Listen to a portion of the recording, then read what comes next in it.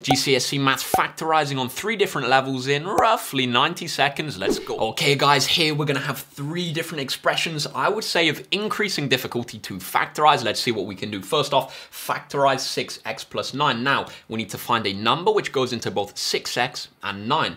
3 is going to be a number which goes into 6x and 9. And what do we multiply by 3 to get 6x? We multiply it by 2x. What do we multiply by 3 to get 9? We multiply it by 3. So we can write 6x plus 9 as 3 times by 2x plus 3. Next, we want to factorize 4x plus 16 plus 8y. Guys, again, we're going to need a number which goes into all of these. 4 is going to be a number which goes into all of them. Now, what do you multiply by 4 to get 4x? You multiply it by x.